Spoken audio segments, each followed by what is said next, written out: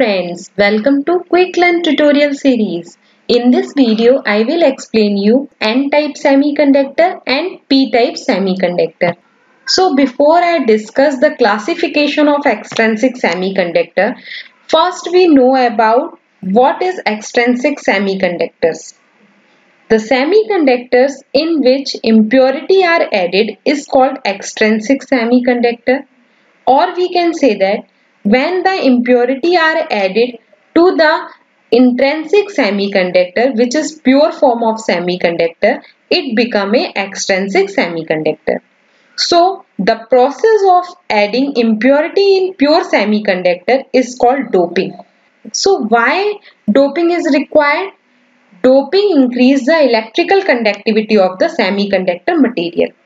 Extrinsic semiconductor has high electrical conductivity than intrinsic semiconductor. Hence, the extrinsic semiconductors are used for manufacturing of electronic devices such as diode, transistors, etc. Main important point of extrinsic semiconductor are the number of electron and hole in extrinsic semiconductor are not equal. So, which type of impurity mix in intrinsic semiconductor or pure semiconductor to form extrinsic semiconductor? So there are two type of impurity, the pentavalent impurity, the trivalent impurity are mixed in pure semiconductor to make extrinsic semiconductor. So based on their impurity, the extrinsic semiconductor are classified in two ways. First is N-type semiconductor and second is P-type semiconductor. So here in this video, I will explain you N-type and P-type semiconductor. In my previous video, I have already explained extrinsic semiconductor, pentavalent impurity, trivalent impurity in detail. So N-type semiconductor. What is N-type semiconductor? When pentavalent impurity is added to an intrinsic or pure semiconductor such as silicon, germanium, then it is said to be an N-type semiconductor. Pentavalent impurity means the pentavalent impurity atom basically consists of 5 valence electron in their outermost orbit. So the pentavalent impurity atoms such as phosphorus, arsenic, antimony are called the pentavalent impurity atom or also known as donor impurity atoms. So this is the crystal structure of N-type extrinsic semiconductor. Here we use pentavalent impurity. Phosphorus is added to silicon atom.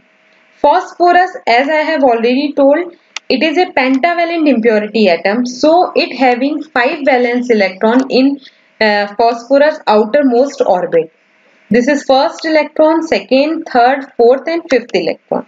The phosphorus 5 valence electron and silicon having 4 valence electron, 1, 2, 3 and 4 in the outermost orbit. Phosphorus atom has 1 excess electron, valence electron than silicon. So the 4 valence electron of each phosphorus atom make a covalent bond with neighboring silicon atom. This is the covalent bond. The 5th valence electron of phosphorus atom cannot be able to form the covalent bond with silicon atom because silicon atom does not have 5th valence electron to form the covalent bond. Thus, 5th valence electron of phosphorus atom does not involve in the formation of covalence bond. Hence, it is free to move. It is known as free electron and not attached to any parent atom. So, this so that each phosphorus atom having a free electron, so it donate 1 free electron. So it is called a donor type impurity also. The number of free electron are depend on the amount of impurity added to the silicon. A small amount of impurity generate million of free electrons. Now charge on N-type semiconductor. So many people think that N-type semiconductor has large number of free electrons. So the total charge carrier of N-type semiconductor is negative. But this assumption is wrong. Even though N-type semiconductor has large number of free electrons, but these free electrons is given by pentavalent atom that are electrically neutral.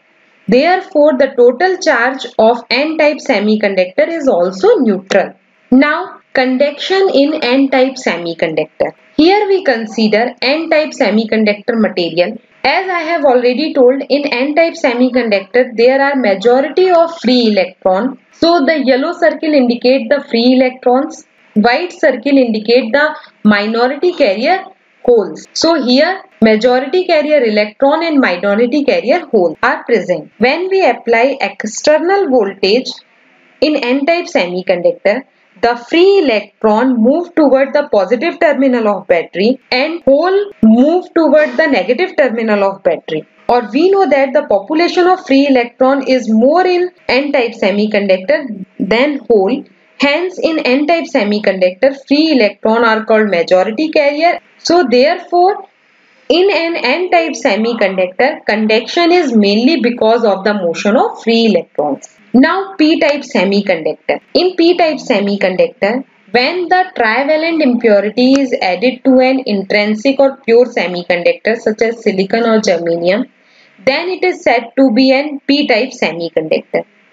Trivalent impurity, as we know, in trivalent impurity atom, 3 valence electron in the outermost orbit. The trivalent impurity atoms such as boron, gallium, indium, aluminium, these all are the trivalent impurity atom, and it is also known as acceptor impurity atoms. So this is the crystal lattice of p-type extrinsic semiconductor. Here we is used as a trivalent impurity atom and mix in pure semiconductor material, that is silicon. When we add aluminium in silicon semiconductor, we know that aluminium having 3 valence electron in the outermost cell. These 3 electron and silicon atom having 4 electron in their outermost cell. So the 3 electron of aluminium make a covalent bond with neighboring silicon atom. This is first covalent bond, second, third. So here we see in fourth covalent bond only silicon atom contribute 1 valence electron, while the aluminium atom has no valence electron to contribute. Thus the fourth covalent bond is incomplete with storage of 1 electron. The missing electron is called hole. So each aluminium atom accept 1 electron to fill the hole. That is why it is called acceptor impurity also. A small addition of impurity provide million of holes. So in case of p-type semiconductor, there are majority of holes as compared to electron. Now charge on p-type semiconductors. So many people think that p-type semiconductor has large number of holes and current conduction is mainly due to the hole. So the total electric charge of p-type semiconductor is positive. But this assumption is wrong. Even though p-type semiconductor has large number of holes, but these holes is provided by trivalent atoms that are electrically neutral. Therefore, the total charge of p-type semiconductor is also neutral. Now, conduction in p-type semiconductor. Here we consider a p-type semiconductor material. As we know, in p-type semiconductor material, there are large number of holes and small number of free electrons. So hole is the majority carrier in case of p-type semiconductor and free electrons is the minority carrier in the case of p-type semiconductor. When we applied external voltage in p-type semiconductor with the help of battery, hole move toward the negative terminal of battery and electron move toward positive terminal of battery.